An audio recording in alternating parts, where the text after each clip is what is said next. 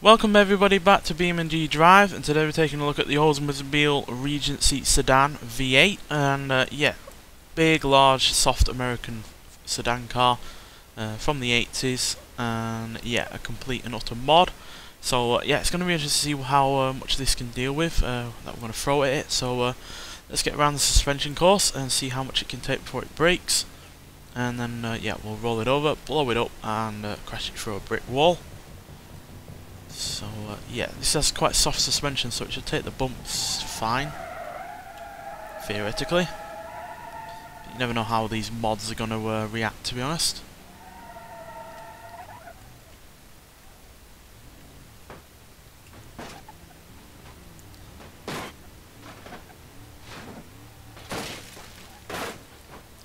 Extremely bouncy. Already lost the tail light and some windows, I think. We lost a window, yeah, we lost the driver's side window. Yeah, it's not the quickest of things, unfortunately I don't have any stats, and we've already lost the radiator, so that's not good. But yeah, even without any stats, it's certainly evident that it's not the quickest of things.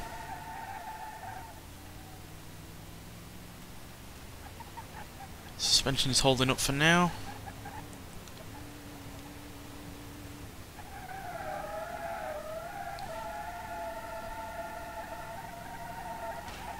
Oh, lost a tyre, that's not going to help.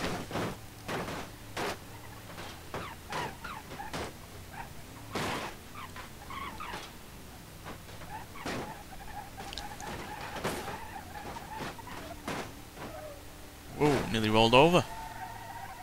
I think that'd be a first if that happened. Oh dear. Front right wheel has gone. Oh, we've lost another tyre. This car is falling apart and we can barely steer anymore.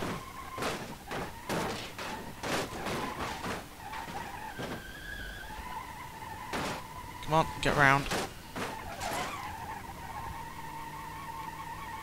Yeah, we've lost all steering. Yeah, we ain't steering anywhere anymore.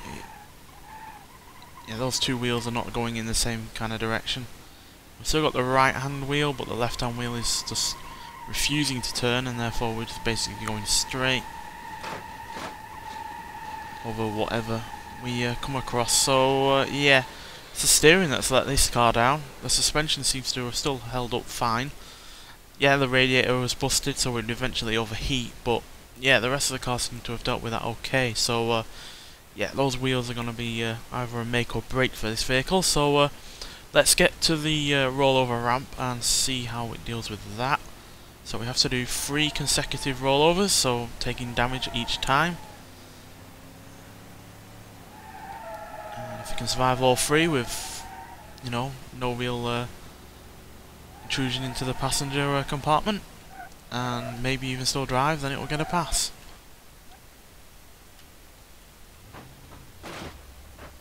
Well, there goes the exhaust, but we're not really bothered about that.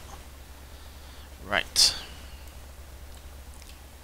Let's see what happens.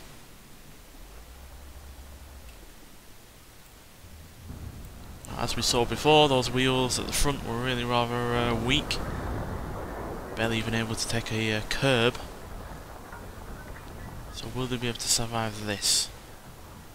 Doesn't look like it so far, especially for one of them.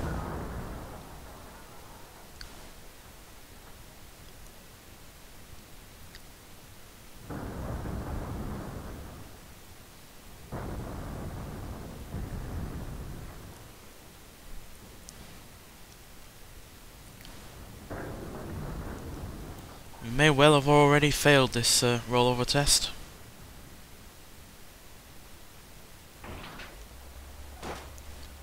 I'm not sure if those wheels are going to turn us anymore. Well, the left hand one does, and the right hand one is barely hanging on, so we're still able to steer. Hopefully get up onto the ramp with some manoeuvring.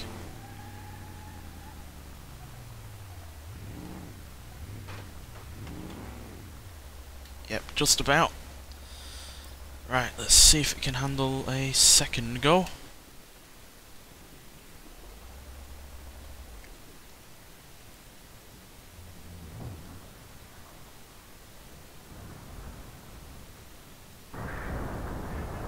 The radiator's gone now. That shouldn't prove too problematic though, because we're hardly using the engine all that much doing this.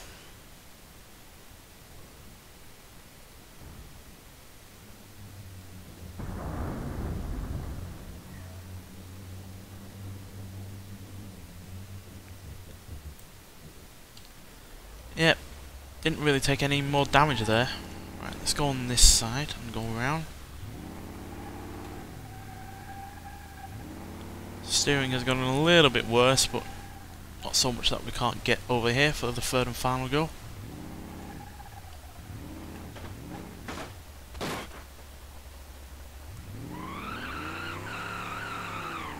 Let's try again.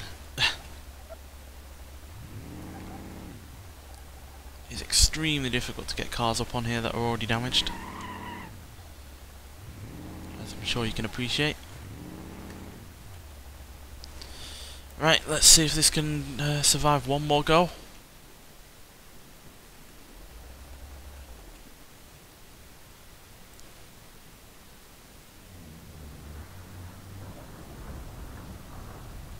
There goes a piece of trim, I don't know where from. I think it's from behind the rear axle, on the rear wheel trim.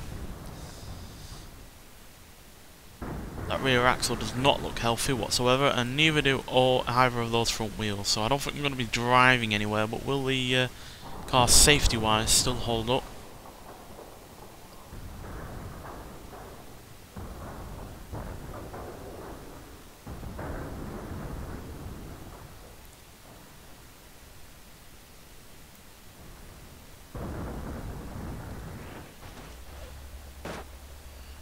Yeah, I think when we impacted the rear right wheel, a bit of trim went flying or something from somewhere. But yeah, let's see if it drives. Nope. That axle has, yeah, squished itself into the bodywork and therefore not being able to move. We might well be able to pull it down. Nope. I think even if we did, those front wheels are just so skew-if that I don't think they would move anyway.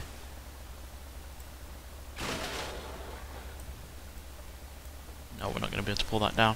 So yeah, driving wise, that's a fail, but safety wise, I think this is good enough to give the car an overall pass.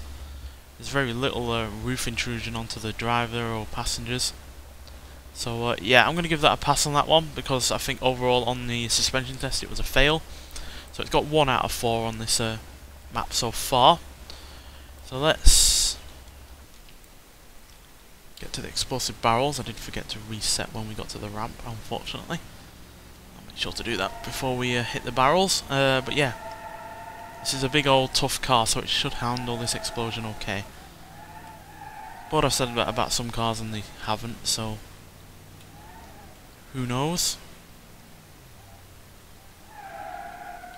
As per usual, we'll be going into it at 60 miles an hour. Which it will get to. As lazily as this revs, it does get to some kind of speed quite well.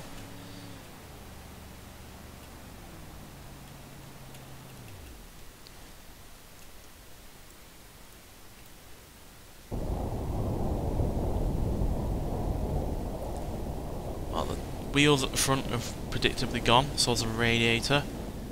Bodywork wise, that's done okay for now, because sometimes when we hit these explosive barrels, the fenders will go, or the bumper will go, or the bonnet will curl up, or anything like that, and most of the bodywork has stayed in place, so that hit on the rear is quite bad.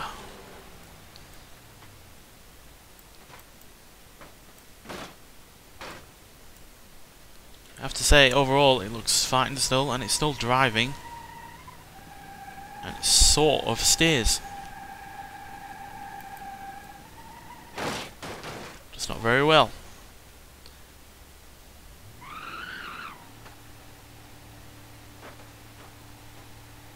But the main thing here is the fact that it's been able to survive in terms of passenger safety.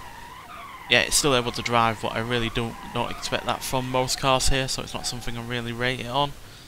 But the fact it still moves is good, and the fact it still steers somewhat is good as well. But yeah, overall, passenger safety and driver safety, yeah, once again a pass. So yeah, that's now 2 out of 4. So let's see if it can go 3 out of 4 by crashing into the cinder block wall.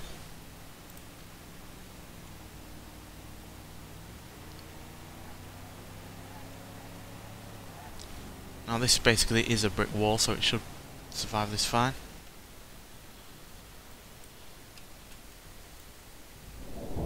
Yes, a bit more bodywork damage than I was expecting, but yeah, everyone inside will be fine.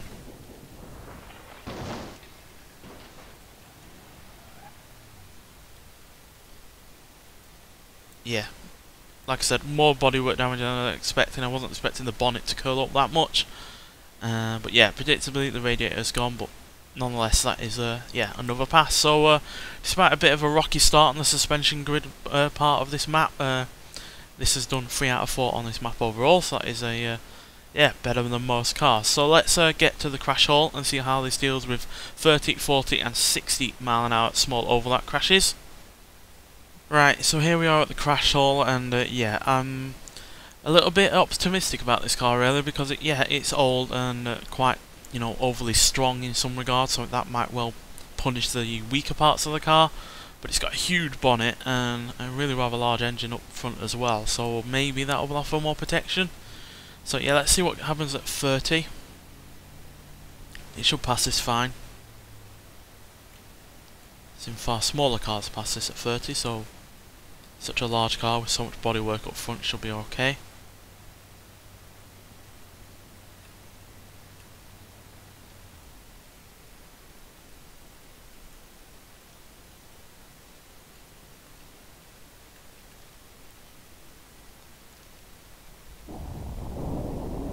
Yeah, that's fine.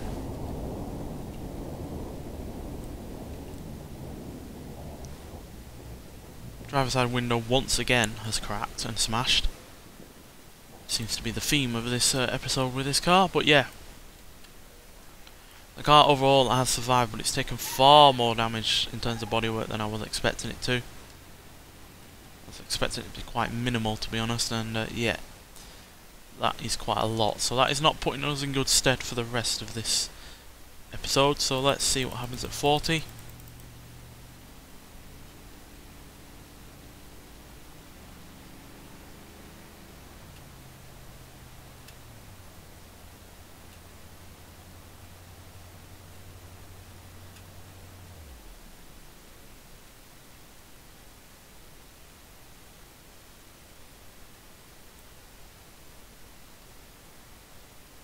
Is it gonna be a pass or a fail?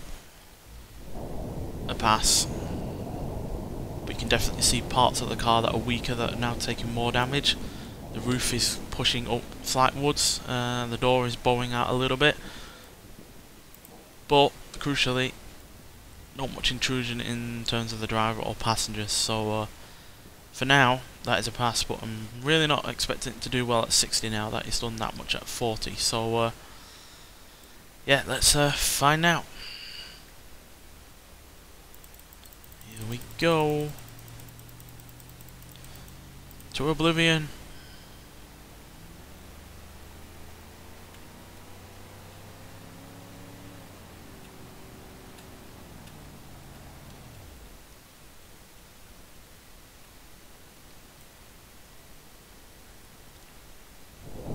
Oh. Owie. The whole chassis has come away from the bodywork.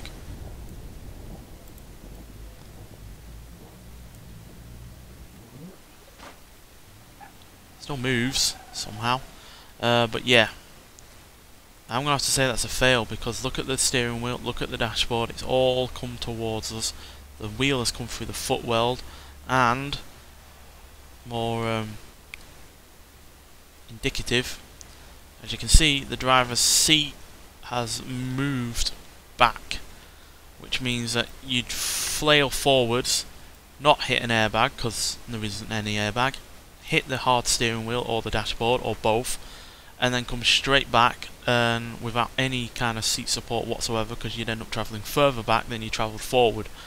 And yeah, that would give you severe whiplash, back injuries and whatever else. So yeah, that's a bit of a catastrophic failure there. I've not really seen any other car have its seat twist around and move backwards quite as severely as that. So yeah, that is a fail, but still 2 out of 3 ain't bad. That means this now has a 5 out of 10.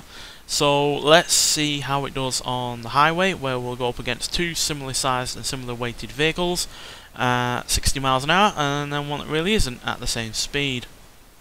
So here we are at the highway, and obviously because I don't have any actual weight stats for this car, I'm just going to have to base it off you know, estimates. But yeah, we're going to go up against another similar mod in the form of the Chevrolet Impala, or Capri Impala, and yeah, same kind of size, same kind of age, and yeah, same kind of mod actually. So yeah, let's see what happens when we throttle this up at 60 and hit each other. Hopefully head on.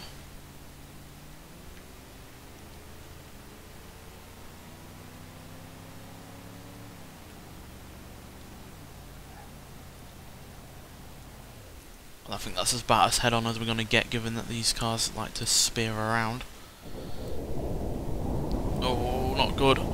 Not good at all. The Chevrolet has actually gotten away with that fine in a lot of ways, but this has not. I mean, we've even lost a wheel. Yeah, let's just look at the Chevrolet first, just to see what a car should react like. Let's pull it away. So, yeah, as you can see, the majority of the car has withstood that. It's not crumpled up quite as much as I expected. Yes, the steering wheel has come forward along with the dash slightly, but there is some survivability room there, and yeah, most of that has taken that fine. As opposed to our Oldsmobile, which has crumpled up far more, as you can see by the door. The door is pretty much fine on the Chevy, but the Oldsmobile, it's gone bent in half practically, and yeah, I'd say there's less survivability space in there. And yeah, overall it did look like it took a lot more in the way of damage. I mean, we've even completely shredded a wheel off. It's over here. Hello. Here's a wheel.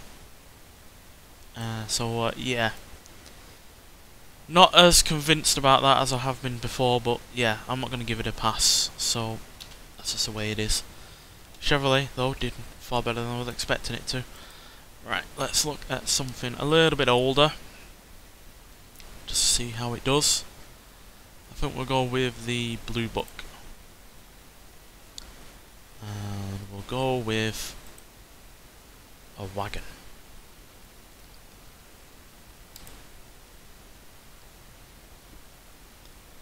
So yeah, this is far older. Obviously the Oldsmobile is from the late 70s, mid 80s, whereas this is from the 60s.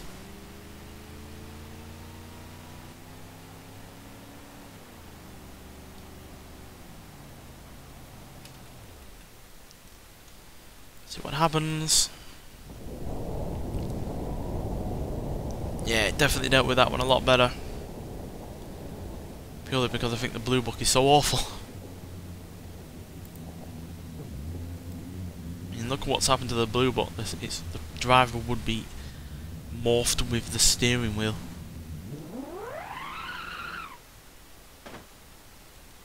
Still works somehow, but yeah, you can see from here that very little survivability space, if any at all.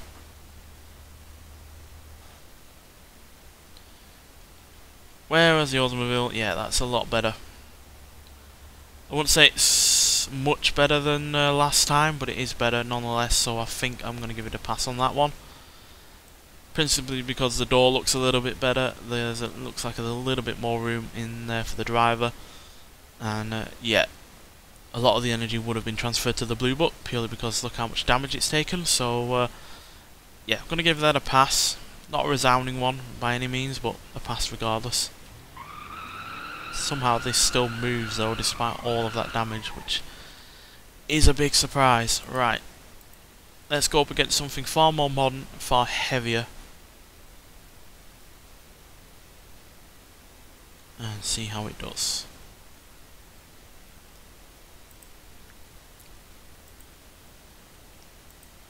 Well, I'm not sure if this is actually going to be heavier, but it is a far more modern car, so I think that'll come back on the Oldsmobile a fair bit.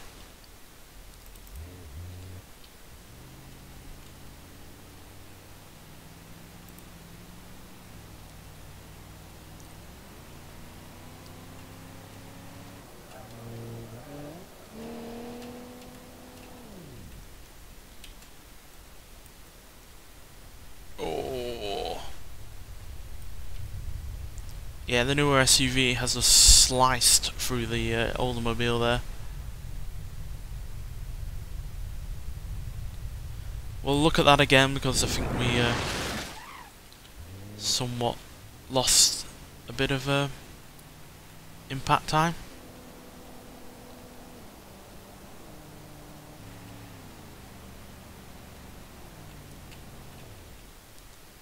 Right, let's see it in a bit more detail.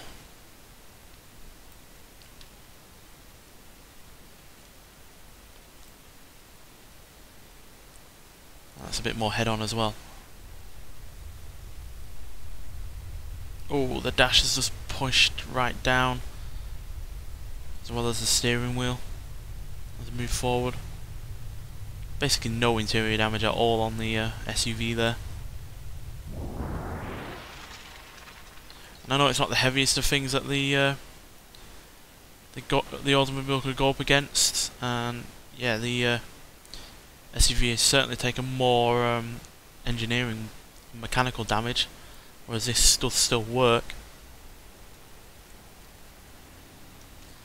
But yeah, you can see from the interior it's not dealt with that spectacularly, but I think it's done okay. It's just that with the sheer momentum that would be involved, the likelihood of you surviving with no airbag, unlikely to have any real good seat belts or anything like that, yeah, chances of survival would be next to none. So I'm not going to give it a pass on that front because, yeah, it seems like the ETK, despite its crumple zones and everything like that, is just a far tougher vehicle in terms of what it can deal with in terms of a crash. Whereas despite this still being able to drive, as I'll show you, has, yeah, driver-wise not survived that well. So yeah, tough car in terms of its mechanicals, because none of them have really gone wrong, but the front wheels were susceptible to suspension damage and blowouts on the tyres, and yeah, when it comes to modern crash testing, this doesn't quite cut it. But quite frankly, I was expecting a lot worse given its age and overall size. So yeah, so on the whole, done really rather well. So that's 7 out of 10, which is not bad at all. We've seen far worse from other vehicles that I expected far better from. Nonetheless, thanks for watching, and I'll see you in the next one. Bye.